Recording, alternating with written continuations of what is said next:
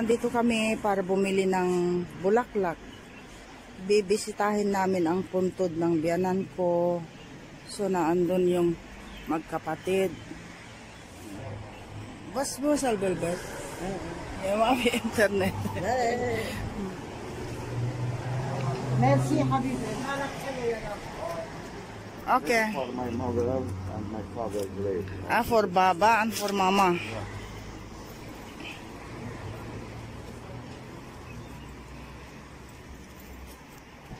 I'll hold it. انت لازم تفتح تليفونك ليوصل لك. لا عادي بسكر وبرجع بحكي واتساب، انا دائما بنعمل هيك.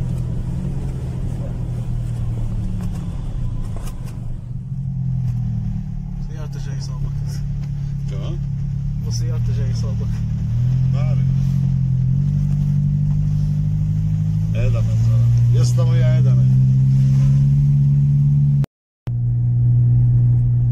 هون هيك اطلع لهون.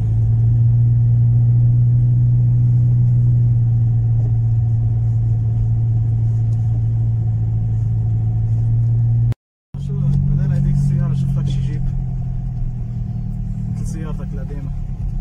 أولاد بدكم تتصوروا على الثلج؟ لا. مش ضروري هون. Here we come because it's in Lebanon it's Mother Day.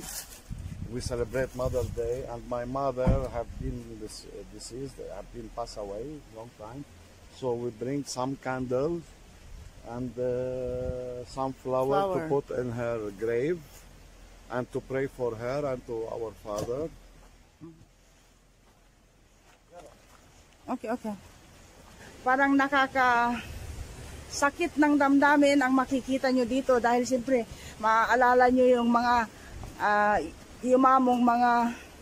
yumaong mga mahal nyo sa buhay. Mga kalalab, pasensya na dahil ang makikita nyo parang nakakabagbag damdamin. I mean, nakakalungkot.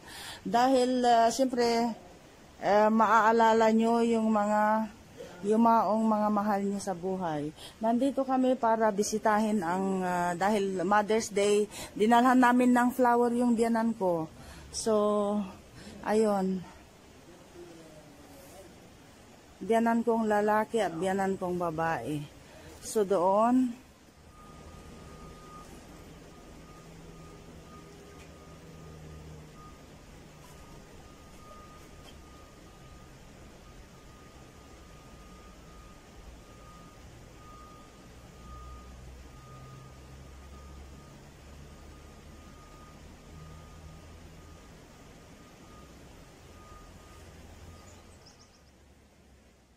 cousin, he lived in the village. He's a priest. He was very bad before, but he followed God and he became a priest. So we call him father now. He's my cousin. His name is Fely. Thank you.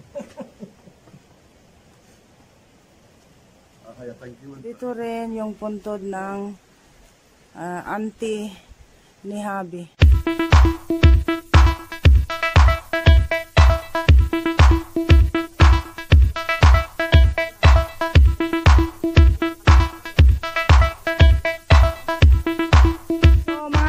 Nandito tayo by far, nandito tayo sa tuktok. Ipakita ko sa inyo ang village ni hubby. Nandito kami sa may malapit sa sementeryo, so hindi na kami bababa sa buong village. Matatanaw natin ang village ni hubby.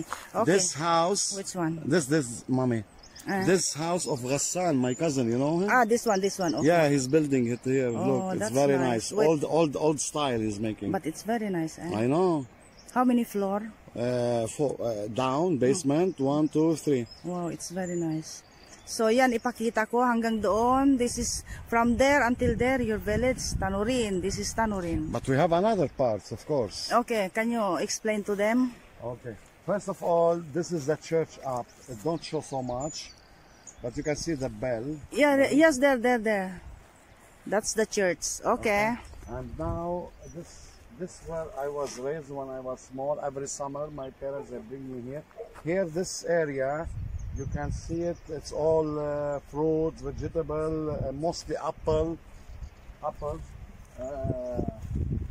Can you come with me to show them our house?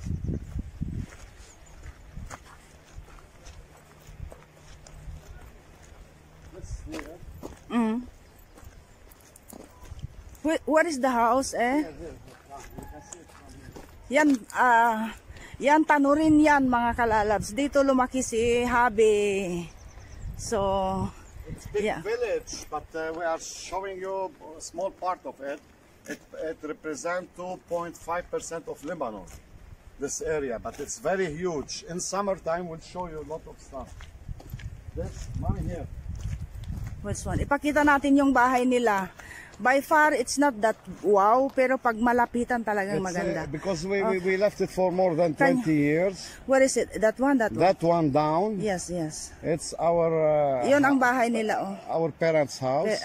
Family house, yeah. Yeah, and all the houses around. Cousins, It's relatives. my cousin, my relatives. There, yes. there, yan. You can see the bell of the Yeah, church. because today is Sunday. Look, So- mga kalalabs, listen. Okay. So they are calling the people to come to church, of course, to pray. Because every Sunday they have this tradition here. Yeah, yeah, yeah. You can see. There? Daddy?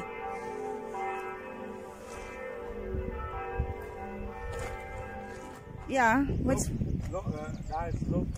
Also there, up. Okay. We have my grandfather have his lands up. It's mostly is cherry. We have and apples. In summer we'll show you. We Doon. can't go up now because the snow There, is very there, doon. And we have a small old house there also. Okay. So nag-stop kami sandali dito para ipakita ko ito sa inyo, guys. Dito rin sa village ni hubby. Look, as you can see, you will probably say, how they built that house? Look at that, mga kalalabs. I-zoom natin. But first of all, i-ano ko muna yung buong view. Ganyan. Yan. Yan. Okay. Tapos nag-iisa lang dyan sa gitna. Tapos i-zoom natin. You will see, wow. Look at that, mga kalalabs. I myself is thinking, how they build that house. Yan.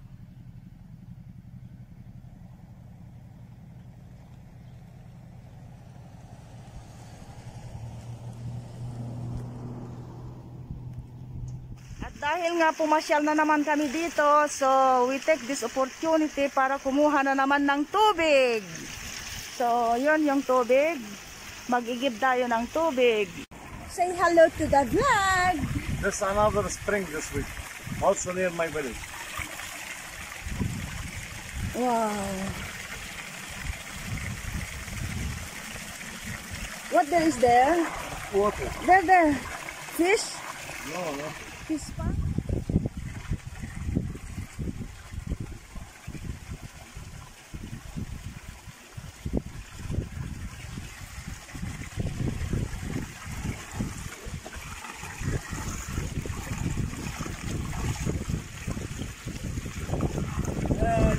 Last time somebody is asking, it's safe without boiling? Explain to them. Yeah, it's very safe because it comes from the mountain up. It's safe. It's very clean. You can see how white it is. Okay. And we want to see what there is there.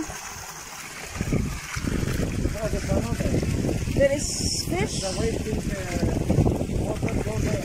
Oh, okay. Okay. Yalla. Okay. Put it in.